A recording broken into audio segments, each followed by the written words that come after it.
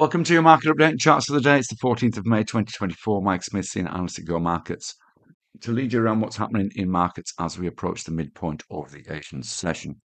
Let's have a look at the news today. Of course, we saw a mixed session overnight for US equities. Markets potentially cautious on that impending US CPI data tomorrow. Possibly see more of the same today, I suspect. But US futures near neutral in the early Asian trading. Asian markets are following that cautious US lead. The ASX is slightly weaker at 0.25% to the downside. And European futures also pointing to a flat open at this. Now, the US dollar index is near neutral today. Really tight range that greenback is trading in against most currencies with the exception of the yen.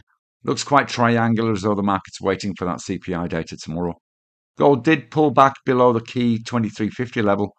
And copper was very strong once again, breached two-year highs with some follow-through in Asia this morning at this stage. Oil remains in a tight trading range after a positive day generally. Bitcoin moved a little higher, holds that 60,000 level, and again is range bound. And with the back end of earnings season in focus, we have a fairly busy day today. We've got German CPI, UK jobs, the Australian budget, and then this evening we've got US PPI and the Fed chairman speaking. The OPEC report is also due, which may impact to some degree on the price of oil. And of course, we've got that inflation number tomorrow coming out of the US. A couple of charts have caught our eye today. Let's start with the US yen. As I said, continued yen weakness. You can see that breach of a trading range during the US session last night. Flatlined a little bit towards the end. We've got more buying coming in Asia, which has taken us up to this R1 pivot level at 156.50.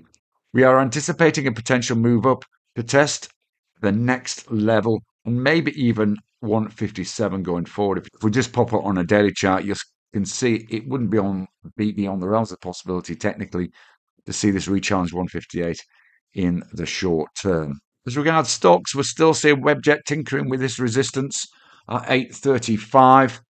Keep an eye on this. It is at the highs of the session. Looks as though it might give this level a go.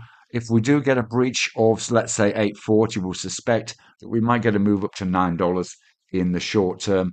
That would be a gain of around about 7% and one to keep an eye on, but worthwhile being patient for.